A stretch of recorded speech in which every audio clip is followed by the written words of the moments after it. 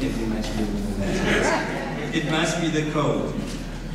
So, just a little bit of history. Lusitania Primary School decided to register to become a Cambridge Primary International School in 2018 as part of a strategic plan aimed at improving the overall education at the school.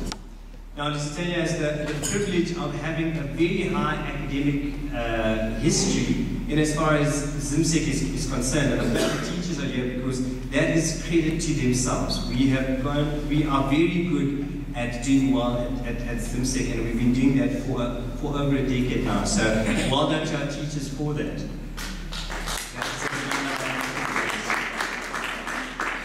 Now, as a school, seeking to move forward in education, and the vision of the board and of the school is obviously to become a 21st century school, to become a 21st century learning facility that prepares the 21st century learner for an unknown future. And as part of that process, we were looking at other curriculums, or I wasn't at the school at the time, the board and the staff were looking at other curriculums, and Cambridge definitely has a lot of what we want to see in our school. And I'm not going to preempt anything that's going to be said later on. At this stage, I would like to definitely call on our board member, Mrs. Laura Rudzi, who is part of the Cambridge committee that did some homework and looked into bringing the Cambridge curriculum into Lusitania, and she's going to tell us a little bit more before I introduce our speakers for tonight. So thank you, Laura. If you could come up and just give us a few words, we could give her a hand. Thank you. Good evening, parents, teachers, ladies. Thank you very much for having us.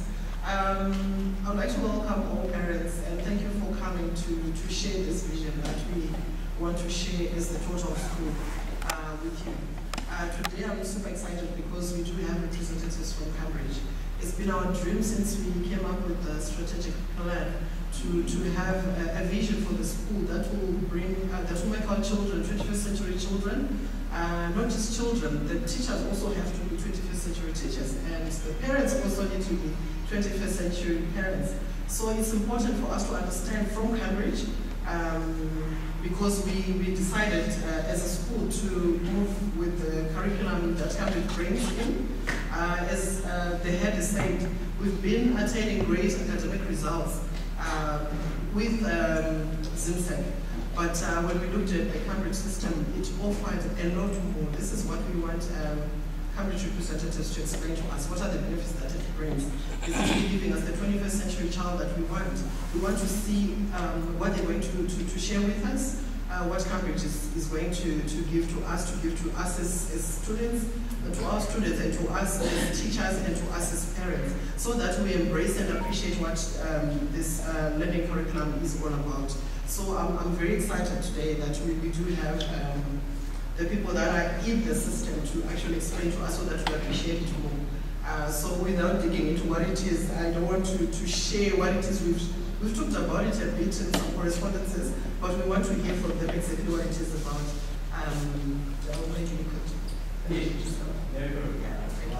Thank you very much, Laura. Thank you very much to Laura for that. It is my pleasure today now to introduce to you the two people that have come to represent Cambridge to us, and one of them, Mr. Mark Barber, we know well. He's come to the school before, and the sadness, I suppose, of it is that Mark is leaving Southern Africa at the end of September. So when we heard that, Gladys and I were together in saying that we had to get him to the school, and he's obliged our request, and he's managed to come down now. We're very appreciative of him for coming. So he's going to be speaking to us tonight, Mark Barber. He is the Senior Manager of Southern Africa, and their base is in Cape Town, so he spends a lot of his time there. But he is faithful whenever he's in Zimbabwe. We've had the chance to see him, we've had some correspondence, we've done some courses that he's recommended for us, which has been great. He brings with him Mrs. Sarah Turner, and she is the global manager, she is the education manager globally. And we're very, very excited to have Sarah with us. Did I get that right? Listen, I'm excited to have you. You're from Cambridge, and it's her second time coming to Zimbabwe. And I think she's going to share with us first, and then it'll be over to Mark. So if we could give Sarah a very big hand. Thank you very much, Darren and Laura. Thanks very much, parents and teachers, for giving up your time. I'm a parent myself, and I know that it can be difficult on a winter's evening to go out of the house at 6 o'clock when you went for your dinner. So we will keep this brief, but I want to allow time for you to ask any questions you may have as well. Before I hand over to Sarah, I want to give you just an overview of Cambridge's ethos. It's these events I do fairly rarely in Zimbabwe because I would imagine most of you here did Cambridge qualifications yourselves when you were at school. When I go to other markets, notably South Africa, parents don't really know what Cambridge is, so I do a lot more of these parents' evenings there. So forgive me if I'm preaching and converting in any way, but I just want to give you a little bit of history of Cambridge, how we started, how we operate, our educational ethos, and then Sarah will talk to you about our teacher and school leader standards, which are the standards by which we judge schools to approve and to offer our qualifications, and they're very fundamental.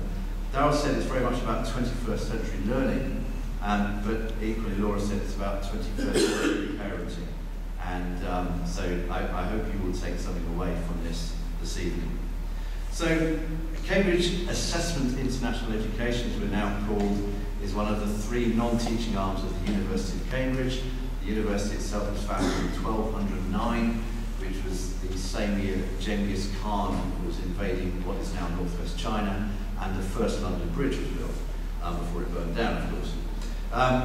And it was not until 1858 that the first formal assessments in English schools was sat. And formal education, as we know it today, was founded really as recently as the 18th century, when children went to places of learning in places that became schools, and the system hasn't really changed much from then. Before then, we go back to prehistoric medieval times, whenever children learnt their trade and skills by hunting, gathering and doing from their parents. And I think to a certain degree we have to be careful that education hasn't become a system where we take a child who is born naturally inquisitive and then send them into an education environment for 12 or 30 years, whatever it might be, and we spend that time drumming that intuition out of them to pass exams and do rote learning tests and get A grades and then go to university and carve themselves out a qualification that in this 21st century we're living in is rapidly changing, and we don't know what jobs will exist next year, let alone today. Cambridge Assessment now, from those first few hundred candidates in 1858, now offers assessments to around about 8 million learners in 170 odd countries every year. And in sub-Saharan Africa, last year, we had around about 250,000 entries. In Zimbabwe, around about 55,000 entries, and globally, around about 2.5 million entries now. And that's 1.5 million of those are scanned from marking online, which equates, I'm told, to around about 25 million A4 images. And Cambridge Assessment turned over the grand sum of £447 million. So examinations is a good business. In sub-Saharan Africa, we now have around about 900 schools operating in 23 countries. In Zimbabwe, we have around about 100 schools now actively teaching Cambridge across the country. And that is our largest market in sub-Saharan Africa.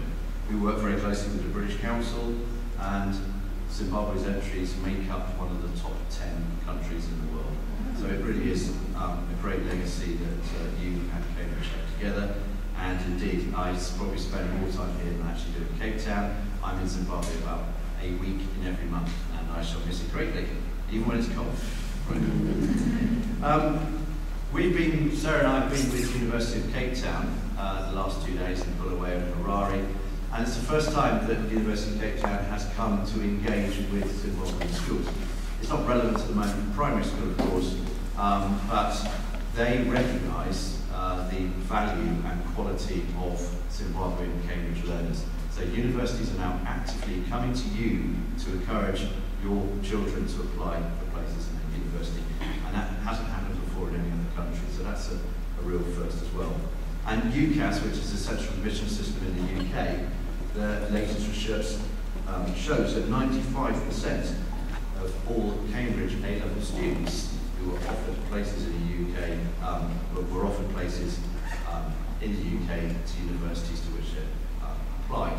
And the national average is more like 60% for other examination boards. So that, again, I think shows the strength of Cambridge. In Zimbabwe, what was the University of Cambridge Local Examination Syndicate, so perhaps when some of you were at school, worked closely with the Zimbabwe Ministry of Education to benchmark the assessments. So the O and A levels that we did prior to 1988 were Cambridge qualifications as we see them today. We still work with ministries of education in many countries. I think notably Singapore is our biggest market, but locally Mauritius, Botswana, Namibia, Swaziland and Lesotho all use what we call localised versions of Cambridge O-levels, GCSEs and A-levels. ZimSec, which came around about 2000, uses still Cambridge O and A-levels, but they haven't been developed in the way that our curriculum has been developed. So what that tends to mean with the state of education is that it focuses a lot on the old skills of rote learning and less on inquiry-based learning and application of knowledge. But we'll come on to that in a moment. Now, just to keep you warm, I've got a question for you from 1858. The first examinations that were sat in the UK to learners of 15 years old. And I've got a question from a thinking skills paper for 15-year-olds that was sat last year. So we're going to see what the difference is like around about 160 years in assessment. So the first question, there is a prize to anyone who can answer this. This was from a geography exam in 1858. Enumerate the countries comprised in the British Empire, mentioning the seat of government in each. Any takers for that? No? A couple of problems there, of course. We no longer have our empire here. We have Jeremy Corbyn or Boris Johnson. Take a pick out of those. And here's the latest question. I have 28 black and 8 brown socks in my sock drawer. If it is completely dark and I cannot see the colour of the socks that I'm picking, how many socks do I need to take from the drawer to be sure that I have at least one pair of socks that are the same colour? Anyone want to do this? I don't actually know the answer, but I'm probably not clever.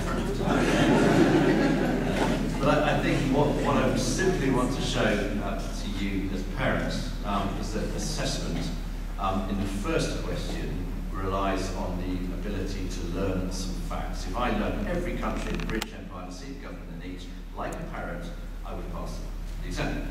On the second one, however, there is no strict formula about how I can revise anything rote to pass that. It actually applies application of the grey matter, and it is assessing skills rather than pure knowledge and content.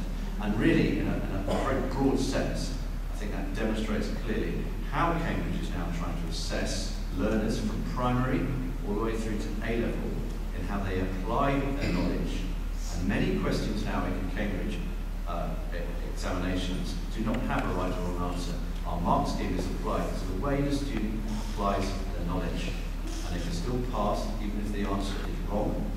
Or, in many situations now, particularly with global perspectives and enterprise, there is no right or wrong answer because we are asking students to challenge the problems of the world and possible solutions. And that is really how active learning takes place because they can engage with the subject matter and therefore interested in learning. And you can even make things like maths attractive. I'm told. So a simple analogy that I heard at one of our schools conferences from one of our professors in the Faculty of Education is that instinctively as parents, if you think to your children when they were newborn, or they're just starting to move around the cot, is that if the child is trying to reach for a toy, instinctively as parents, you will move the toy within their grasp. If, however, you do not ignore the cry, the child will eventually work out a way how to get the toy. And in this day and age, particularly me as I drive in Africa, I rely very much on GPS, Google Maps, sat nav, and end up driving into lakes and fields because you lose the ability to look at a map and actually plan what is north, east, west, south, and know that you're going in the general direction. And I think it's those simple ideas there that if we give children the answers to the problems, they will solve the problems themselves. So we have to give them the rope to get to the answer. As we call them, which are more than a marketing tool, are responsible, confident, reflective, innovative, and engaged. And each one of those can be broken down in a learning process as to how they engage with learning. And that reflects to our school teacher attributes as well, which are the same. So we don't start with exams, we start with the curriculum. And we know, and I go over the border now back to South Africa, we know there that the majority of students in South Africa now take 7 years to complete an undergraduate degree. The majority do. 50% of students in South Africa drop out of the first year of studies, and something like 25% never complete their degree at all, even in 7 years. So that tends to reflect on the school system in South Africa, which many would say is broken. In fact, at a conference I was at recently, it was described as a circus. The examination has become an end in itself, rather than the knowledge, skills, attitudes and values gained in 12 years of education. Assessment is the tail that wags the curriculum. And I'm afraid to say, as a parent myself, I think we would all admit we are guilty of wanting our children naturally to get good grades at any cost. And it can be a risk, I'm afraid, that proper learning, in-depth, fun learning, is put at risk through hard tutoring to get them to learn facts to pass exams. Cambridge assessments are designed to be student-proof and to a degree teacher-proof. Because we examine 100% of the syllabus with linked ideas through, if you don't know the curriculum, the syllabus from A to Z, you will not be able to answer bits in the middle. So students that try and preempt what is coming up in tests often fail because they don't have the full compass of knowledge. Now, in a primary sense, with Cambridge English, Maths and Science, and as from next year, Art and Design using physical education and digital literacy will be added to the curriculum you can offer here at Lusitania. We are encouraging learning through problem solving and inquiry, through practical doing and less teacher talking. And this is giving them the ability to think for themselves, to go and use the syllabus and apply it practically and come up with their own solutions to problems. You can teach a child that 2 + 2 = 4. If you ask them, however, by changing the question slightly, 4 is the sum of what? There is an infinite number of answers, all of which are correct. So one way of teaching problem solving might not be home for others. So that's again where teacher skills come very much.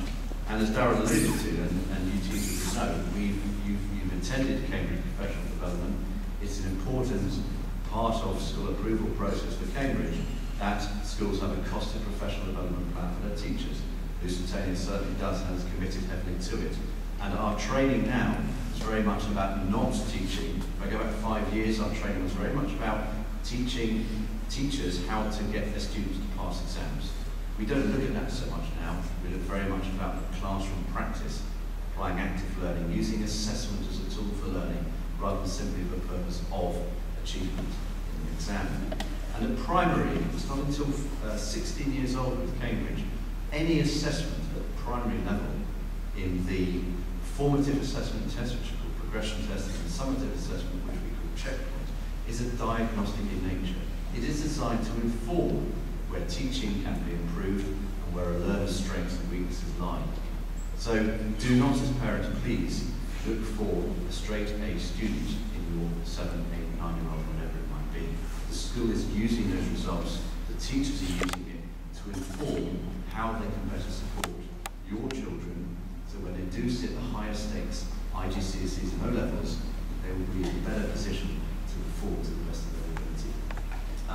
I see it is very tempting for Cambridge primary schools to list their achievements, but it is not a true measure of their success, and I think it's wrong for us to judge a child at that tender age on how clever or unclever they are, whatever the right expression is, when they're at that tender age and their brain is still developing and they have no idea about what they're going to do. And more importantly, of course, we have no idea about what job they're going to do, because that job likely will not exist.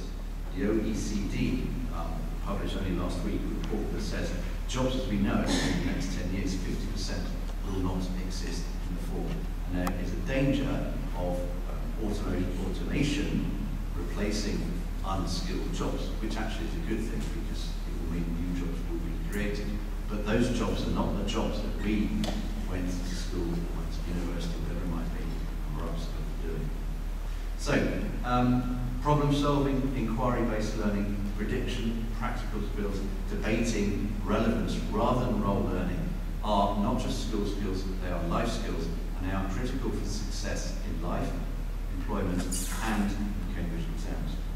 So, parents, if you are expecting lots of homework and red pen and holiday work, and you find that Lusitania is not giving you so much of that, please see it as a positive. It's much better, I think, as a parent myself, to sit around the dinner table with your children, ask them what they're doing in school, ask them about the state of the world, ask them about Beyonce, ask them about Donald Trump, because they all have an opinion about Donald Trump. When they say Donald Trump is a moron, ask them to justify it.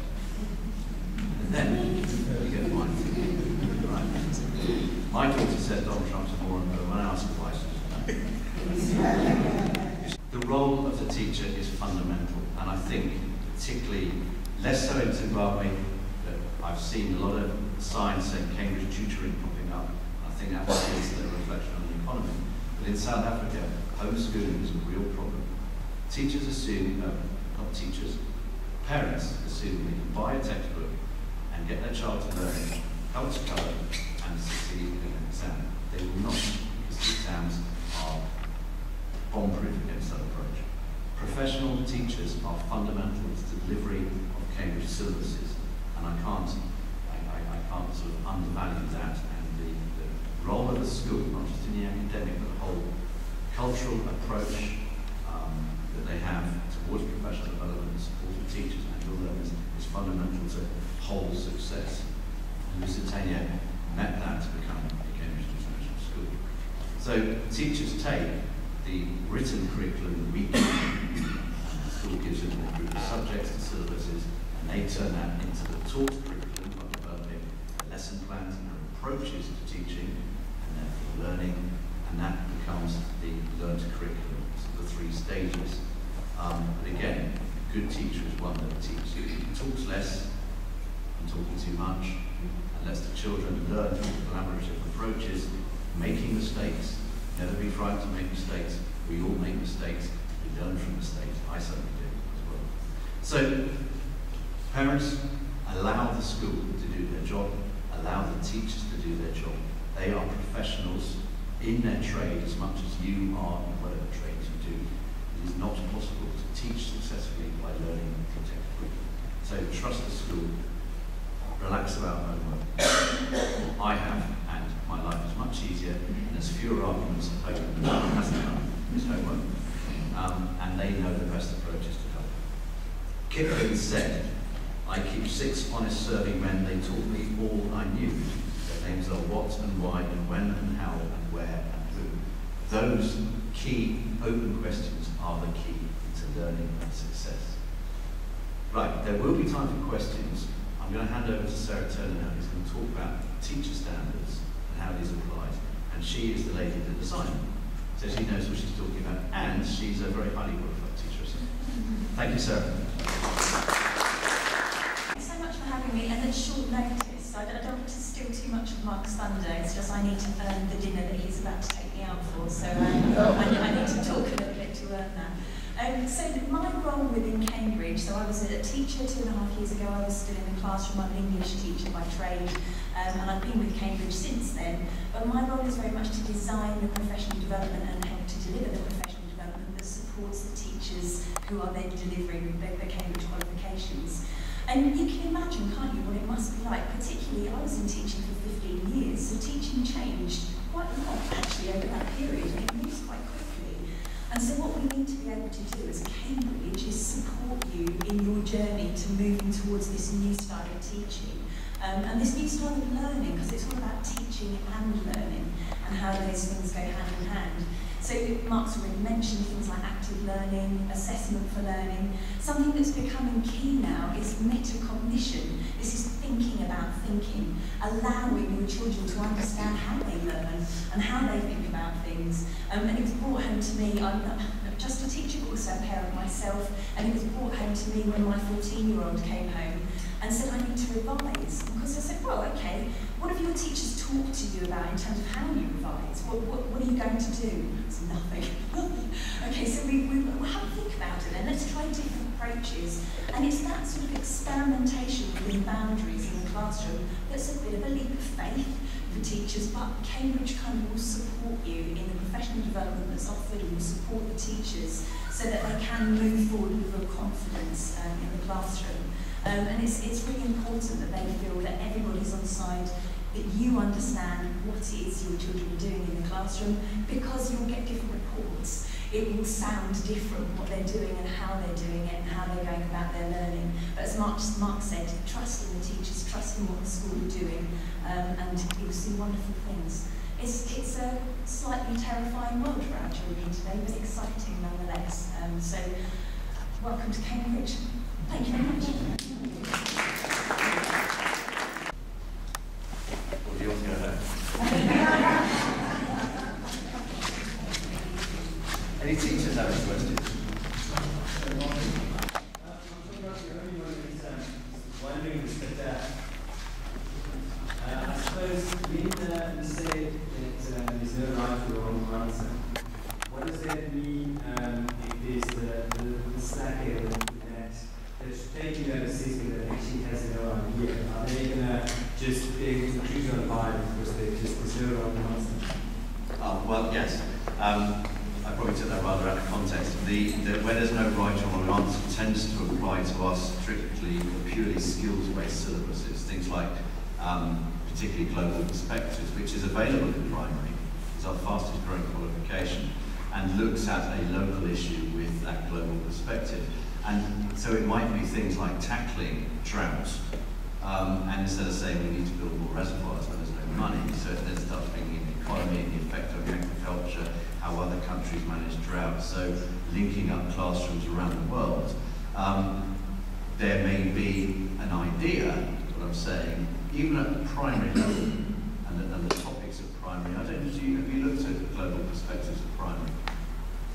I think it's something very, very valuable, because it really is about thinking and problem solving. And at primary it might be drought or rich versus poor. Now, rich and poor has a completely different context in Harare than it will do in Los Angeles, for instance. So it would be linking up the school perhaps in Los Angeles, but also coming up to solutions to making more equitable society or something.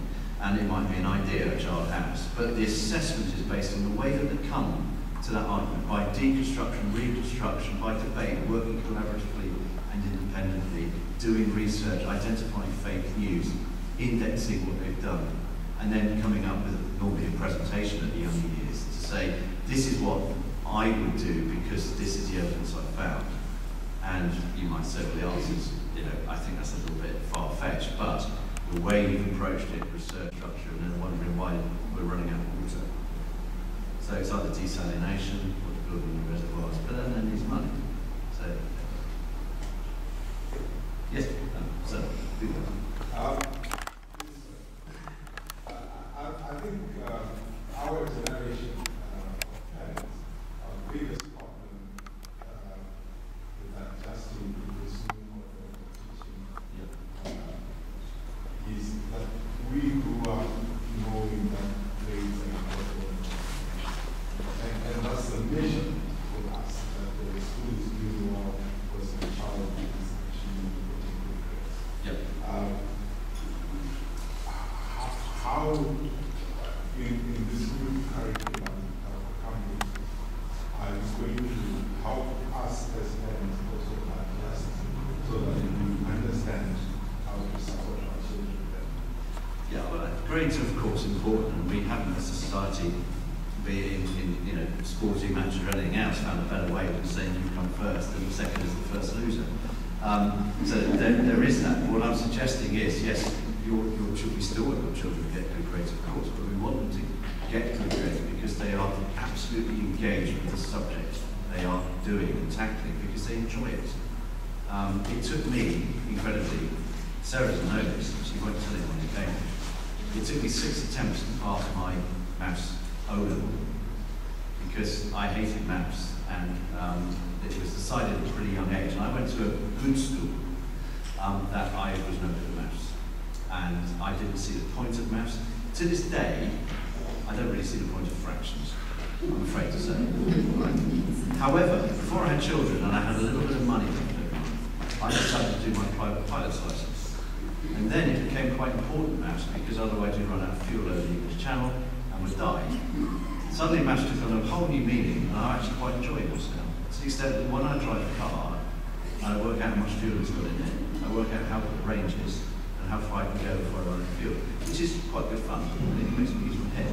So I think if you can learn through that engagement, and by giving them free rein to learn in their own different ways, the mind works, if the children learns differently, they will get better grades because they're so engaged with the subject, they just understand it. Instead of saying, learn that, oh, God, do that, and then repeat it, regurgitate it, and actually hate it.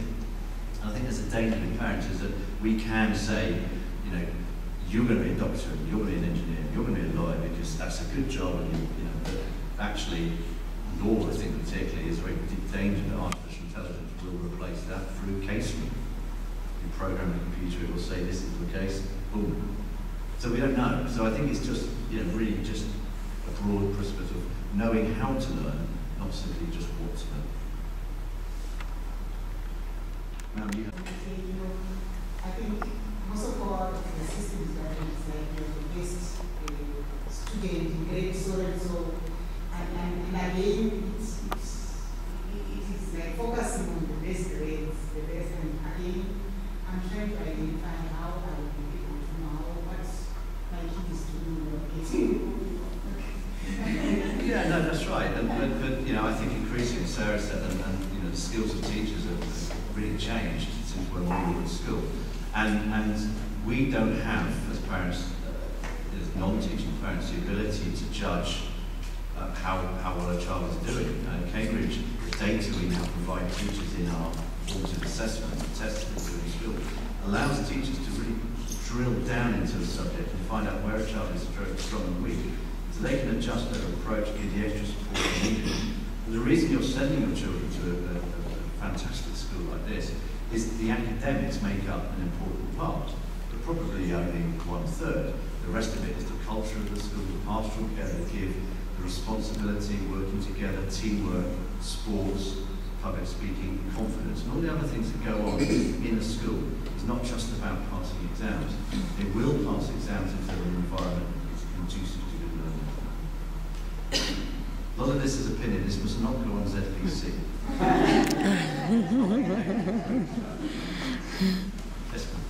All right, thank you for your presentation. I heard you mention that in South Africa, they've said that the system of education is broken. I would want to understand what is your perception, what is your personal assessment of the schooling system in Zimbabwe, and if there are any shortcomings, how does Cambridge move in to close those gaps or shortcomings? Yeah, I think South Africa is generally accepted that the system of education is broken because, and it's not just South Africa, we saw it in the UK as well. Governments like to be judged on success. Success for them is the number of students accessing higher education and passing exams. The way to get that is not by lowering the bar to such an extent that in South Africa 30% means place. And where a question in maths literacy is how many colours there are on the South African flag is not a very good assessment of a 7-year-old's ability to do mathematics. But Zimbabwe has a very, very strong reputation for good education. It always has, and it certainly still does now. I think increasingly it's my job, but it's always been my job, to assess schools at Oxford for Cambridge. With the economy over the last few years, I'm increasingly seeing applications from low fee paying schools who have not got the ability to send their teachers to professional development training.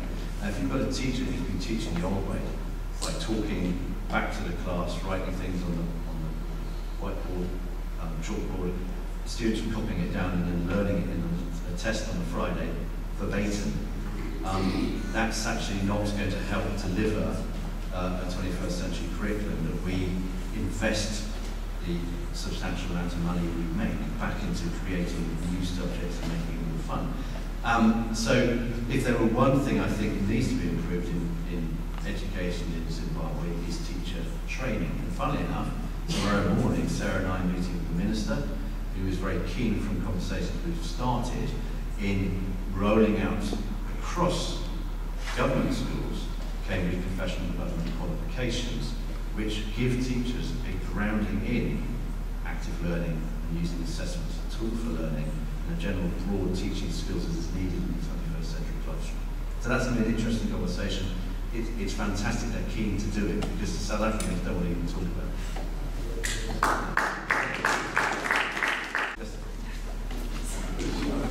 I'm sorry.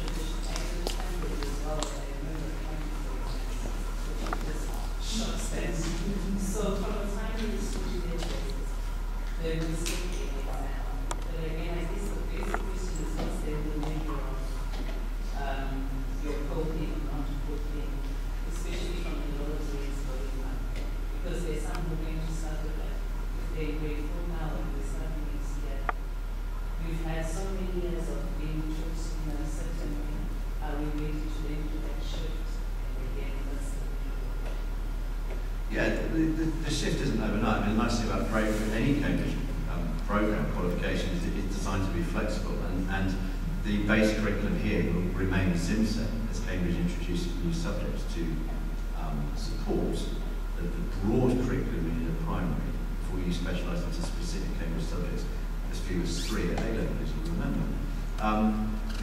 For starting on your point about class ratio numbers, I think there's a perception that one-on-one is the best way to do it.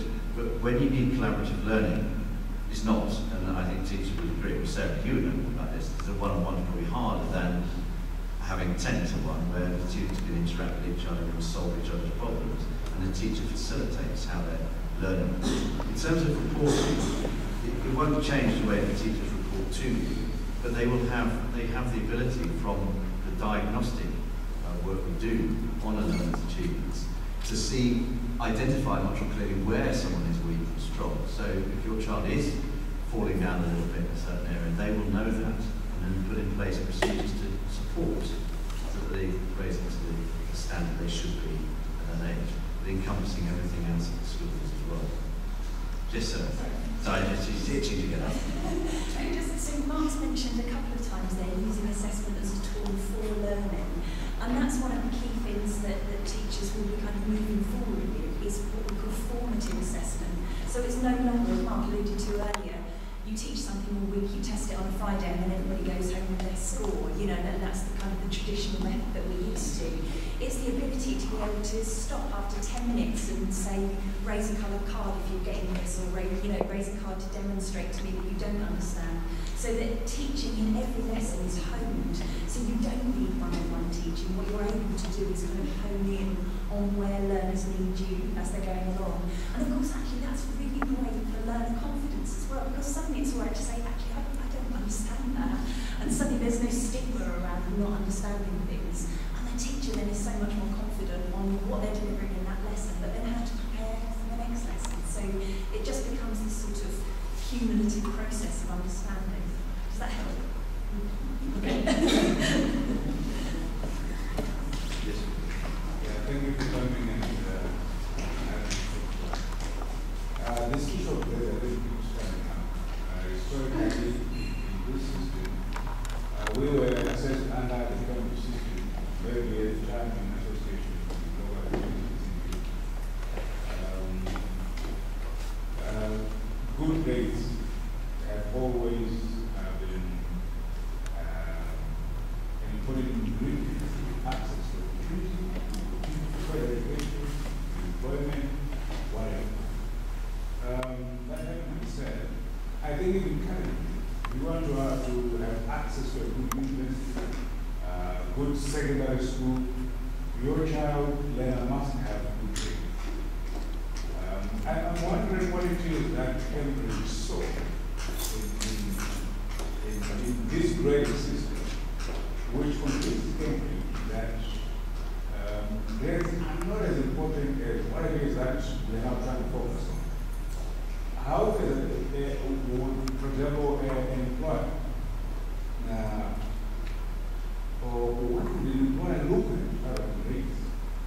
What else is Cambridge offering other than grades that would persuade the employer that it's not so colorful grade, it's not enough for the purpose? What is that? Grades are important. Let me share if there's any misunderstanding there. Grades are important. What we're saying is that the way learners learn to get a good grade is different from when we were at school.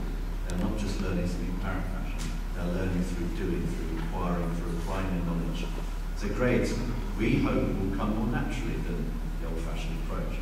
But your point about how else can we judge, if you were to apply to Cambridge University, and of course they get lots of applications of students with 5 to 6 A grade, A star qualifications in any exam book at Cambridge, they will give you a cognitive test.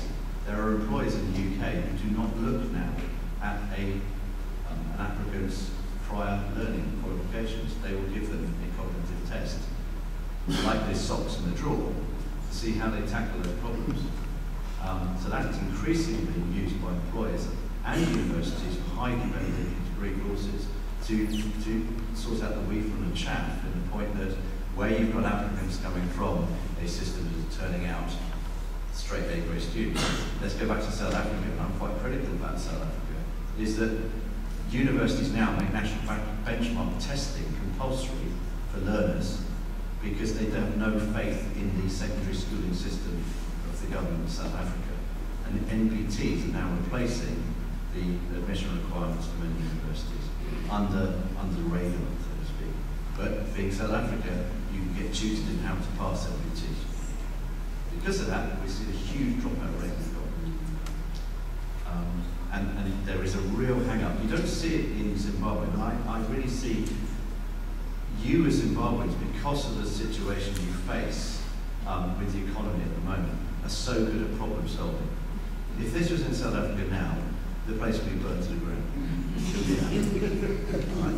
You always smile, you always come up with a solution to a problem, regardless. Every time I come here, I think, it can't get any worse. Every time it has marginally, but you've always come up with a new solution to the problem. So I think the reason you've done well is that you are naturally conditioned to problem solving, which really fits in well with what we want to see.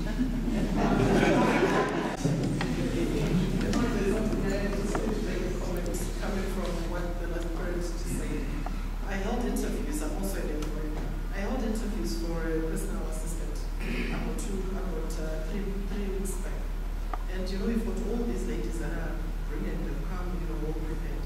And you ask the general questions where, okay, what are you expecting as a PA to be doing? You are all taking notes, meditating, and everything. One very simple question that we asked is, you've come to our reception, how do you do it? What problems did you see there? You will be shocked at the number of people who couldn't even remember. They were sitting right on the reception. A simple thing to say, your reception is spent. One lady came up with it, and that's the only one I picked. I had no problem picking who to take. They didn't even see a problem with where they were sitting, but they were sitting there. So with the Cambridge way of learning, it's not just recalling facts and cramming that I'm expected to do ABC. It's going beyond just recalling facts. It's looking at what is around me. What are things we can, how can I improve on this? It was such a basic thing. They couldn't even pick, you know, we had the bin, right? You know, things were placed randomly. This is your space, this is your office. If I'm to take you, how would you improve on it? They couldn't even see it. So, as an employer, some had 5 A's, some had 3 A's. This one had C's straight, but she was the best.